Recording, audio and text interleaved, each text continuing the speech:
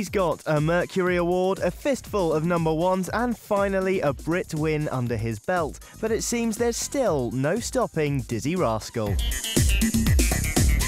Dylan Mills, aka Dizzee Rascal, first entered the charts with album Boy in the Corner in 2003, and since then his fame has grown at a rate of knots. Listen. Get money. Last summer saw him move away from his grime roots to more mainstream pop with album Tongue in Cheek.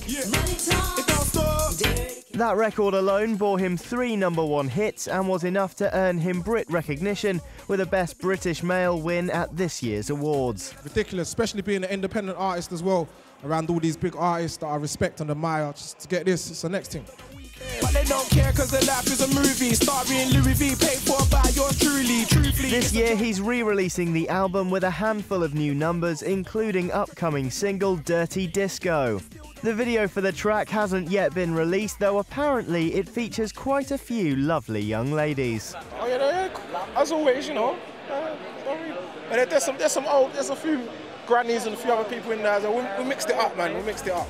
Sexy Girls will only get you so far though, so is Dizzee convinced he can better last year's summer smash Bonkers? Definitely, man, everything about it's right. It's very upbeat, up-tempo, the sun's out now, it matches all that. It's going to get everyone dancing and just having the best time.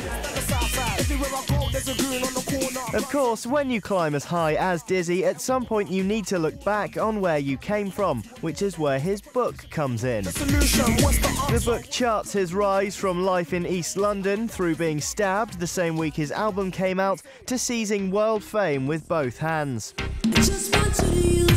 Turning to the immediate future, Dizzee will be playing Rock am Ring, Sonafest, Glastonbury, Lovebox, Ibiza Rocks and Bestival, to name but a few. Who dares to make a change? Everybody's in the club trying to make it rain. So despite his name and the dizzying heights he's reached, it seems this rascal only plans on keeping his head at the top of the game. I see rough seas ahead, maybe a recession and then a depression.